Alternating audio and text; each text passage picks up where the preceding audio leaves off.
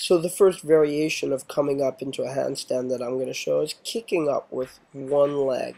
And if you watch closely, I'm focused more on getting the hips over the shoulders than worrying about the leg. And if you do that, the balance follows, and lowering as slowly with as much control as possible. The second variation is coming up with both legs, and it's the same thing.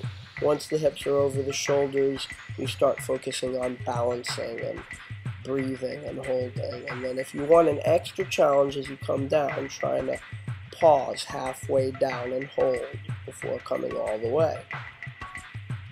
There you go.